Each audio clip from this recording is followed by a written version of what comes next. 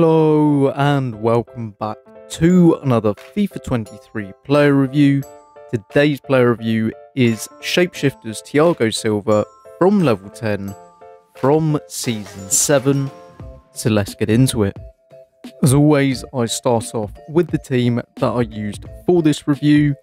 As you can see, it's a 4-2-4 icon, hero, Serie A and Premier League hybrid, with Thiago Silva up at right striker alongside Tammy Abraham. So let's look at my stats after my 3 Rivals games. Now on the screen you can see I played 3 Rivals games, scored 6 goals and got 4 assists. So let's head into the gameplay. Okay, so into the gameplay section we go. As you can see, 2 minutes into Silva's debut. I don't even know how that ball went back to him, but fortunately it did. Di Maria into Abraham, into Silva, finesses it into the far corner. My opponent said goodbye. 2 goals on his debut. As you can see, yet again within, well, basically a minute, Silva through to Abraham, who finishes it off with a very nice chip. Then Pogba winning the ball high up the pitch. Silva absolutely smashing it into the top left hand corner. Then Wijnaldum into Silva. Martinez trying to defend. Silva's sent him back to Ajax. Then Wijnaldum once again into Silva, into Abraham. That's just silly at that point. And we're not even done yet. So Silva on the ball once again into Abraham. He's basically scored the same goal twice. But we're still not finished. Silva into Abraham, to Wijnaldum, into Silva, and basically I've scored the same goal 3 times in a row. But I'm not complaining. 3 goals, 3 assists. So this is the penultimate clip. Silva into Abraham. Goalkeeper went walkies. This is the final clip of the gameplay. So I shall be back in a second with the pros and cons.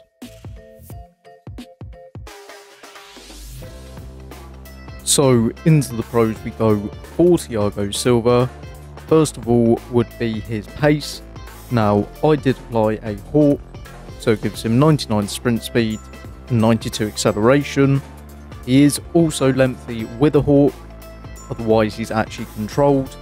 Lengthy, everyone knows at this point, is just above and beyond all the other run types. Shooting, absolutely incredible with a hawk. Besides his volleys and penalties, everything's 99, and even then his penalties are 98.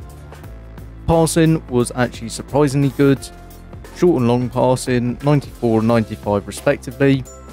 Reactions and composure up at 96.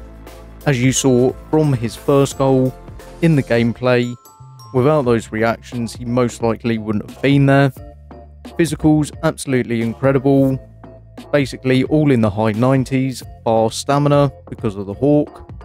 The upgraded 5-star weak foot. As a striker, you can't really ask for more. 4-star skill moves. It is what it is. I don't really use them, so it doesn't really bother me. But overall, fantastic card. Onto the cons for Thiago Silva. And it has to be his 80 agility and 85 balance. Now, I don't know why, but it's sort of on and off with his cons. Because there's some times where he'll ball roll and just spin a defender, but then there's other times when he's got the turning circle of a bus.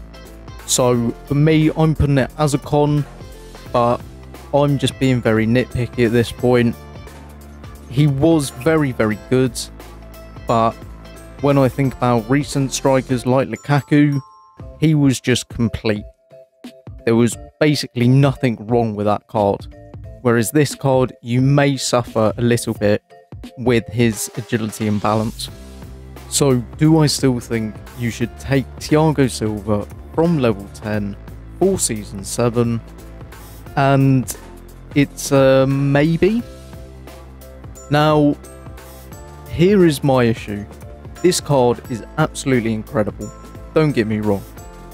But as I said in my cons section, someone like Lukaku, I just enjoyed far more. Now, Silva did get 6 goals and 4 assists in 3 games. So 10 goal contributions in 3 games is fantastic. But there's just something about him that he just doesn't feel that enjoyable to play with. As I said in my video yesterday of what to take from level 5 up to level 40, I said I'd take Silva for a player review, and then on my second account I'll take the fodder pack, and depending on who you have at striker, I would probably give this Silva card a miss.